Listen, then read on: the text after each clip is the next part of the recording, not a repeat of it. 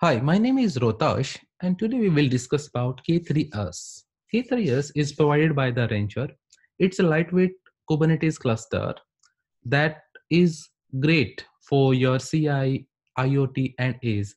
And at last, this line make a lot of sense for us. It's not feasible for production use, but you think like if you having one production server, but before that you want to do some POC or do you want to test, then this is ideal for you.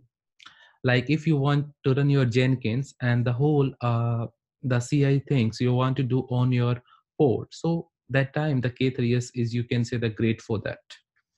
So what is the lightweight? Lightweight means that whatever control panel are coming for Kubernetes cluster, that is whatever available in K3s is much lightweighted as compared to other provider.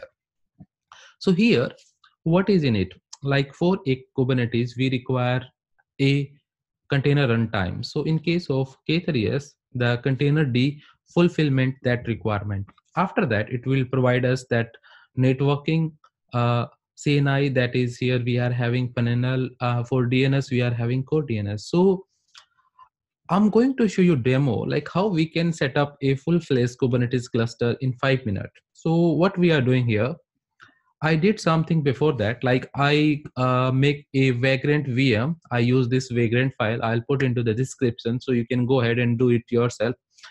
For a fresh VM, like it's a Vagrant only, I fetch image from CentOS 7. So I need to install these two dependency. And after that, I install that kubelet, and I will showing you in the same thing demo also. Like I have to install this part. At present, I'm having a one VM ready with that. You can say that a VM is up, and I put that both utility. Now I'm going to install our third utility. Like so, you can understood like what is K3s. It's a very lightweight. So now I'm going to install it. So you can say here, I'm going to log in on the Vagrant machine. Just a second, Vagrant. Vagrant as such. So I'm having the name of default, that VM. So I enter into the VM.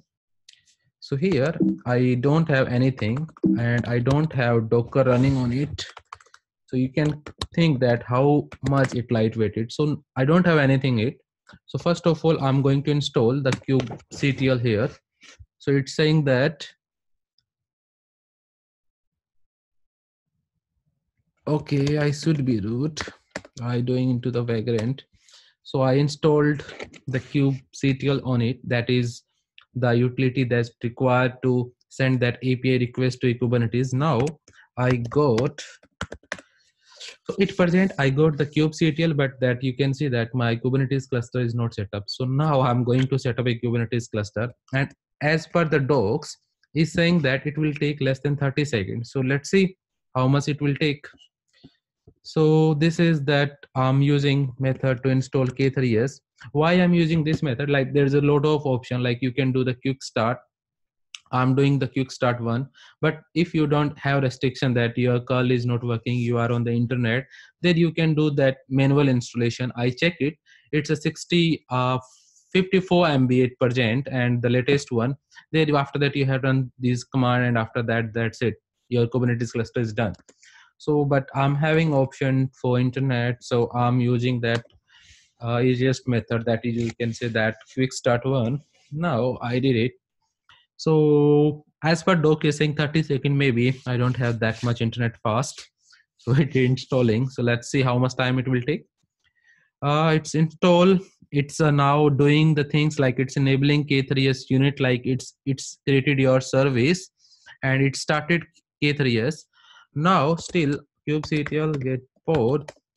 So it's saying that still you can say that my kube config file is not set, but as per document you can see here it set up the Q3 file. It's saying that as per docs, I'll show you here. As per doc is saying that it's going to create the kube config file here in this location. So as you know that kubectl require that file into which user it's running, from which user we are running their home directory, we require .kube file, and after that we require config file, because kubectl is normal behavior that take file from that particular location, but of course you can make it explicitly to provide that path. But as per this demo, I'm just doing it. I'm creating this directory because kubectl looking for this location. I created this directory and I'm going to create this file, and here done. So now I'm going to run it. kubectl get port, perfect. So I should run that nodes. See, I think it will take less than 5 minutes to me set up a Kubernetes cluster. That's great. Perfect. Now we will test how much time it will take to build up a pod. Of course, it will kubectl run nginx hyphen hyphen image is equal to ngni image and hyphen hyphen I make it port start. I make it port when evr.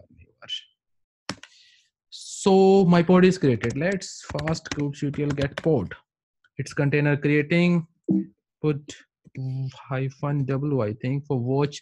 Let's see how much time it will take to run a Kubernetes cluster, a pod on this cluster. Perfect. It will take totally 15 seconds to build up a nginx pod. Perfect. This use of kubectl get pod. It's done. Let's create a service. kubectl expose pod nginx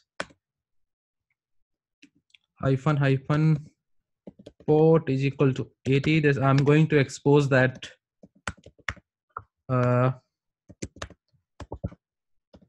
target port is equal to 80 hyphen hyphen type. I'm going to do it not port, so we can check it. So this is the command.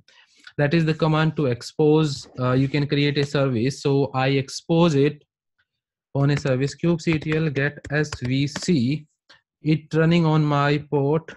Curl check that because I created that node port. So localhost, and it's running on this port. Maybe copy paste. Yeah, working. Copy paste is working. So I ran it, and let's see. But hopefully, maybe it's a local setup. So how it behave, but the response is going on this location. So hopefully, everything is working fine here. Let's wait for if it's giving that unknown response, but we are not for that because our port is open or not. I'm not sure, but it's okay. Like it's working fine for us, and it took almost less than 5 minutes to us. It should give actually. I don't know. It's ping localhost is working or not. At least it's pinging that. That's good. Call localhost. Okay, curl call loc localhost. curl. Maybe I'm fast here. Perfect. Localhost 404. Oh, perfect. It means that it created ingress also. Like p. I can show you kubectl get. You can say that it created ingress controllers. kubectl get pod hyphen hyphen and in cube sys system. Not hyphen hyphen. I created hyphen hyphen. That's not. Oh my god! It's geared to ingress. Like it's install that Traefik, that one of the popular ingress controller, and that's why I'm getting the curl is 400 because it's giving me 404 because nothing is running on this port. So it means it set up the ingress also for us. Perfect. So we can see here it having that this control panel, and it's quite light and it's quite fast. It set up that 4 minute 9 second. So it means still 5 minutes is not over. Perfect one. Perfect. Curl is not working maybe on this port, but that's okay. That's not our intention to show you that now service is exposed and port is working and it's giving us Helm. Let's check that storage class kubectl get sc. Perfect. It giving us that local path, and I think it's a read write only, read write once only. It's not read write many. So we reached on it that k3s provide us that capability of full-fledged Kubernetes cluster. It's not feasible for production, but it's great for CIE, IoT, and Edge. It having that ingress controller in it. It having the storage class. It is work perfectly and quite fast. We doesn't require Docker because again Docker is high. You can say that. See, it doesn't require Docker. Perfect, perfect. It's good one actually. And what else we set up Kubernetes cluster? I'll put these thing on description. We can read about something more. uh Perfect. I can go here on the range of what it's saying that. Yeah, perfect, perfect. How it working, that we already shown that. We already started. Perfect, that's good one actually. uh I think we should stop this session here itself.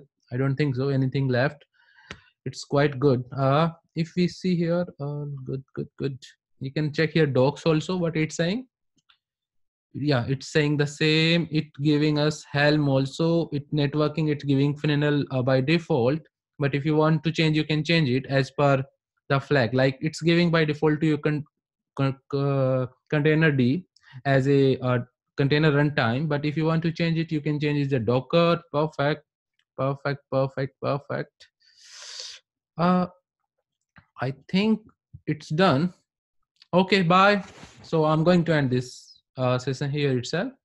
So that's good one actually.